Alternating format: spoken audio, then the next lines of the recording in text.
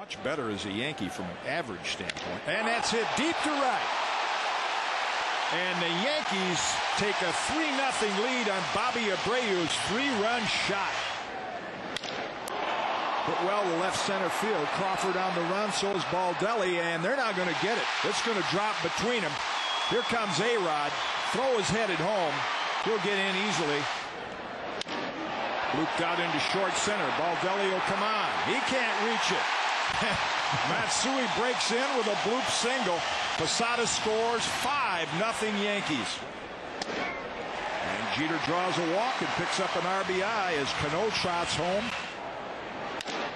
Hit well to left field. Crawford on the run. Near the track. He's not going to get it. All three are going to score, and Abreu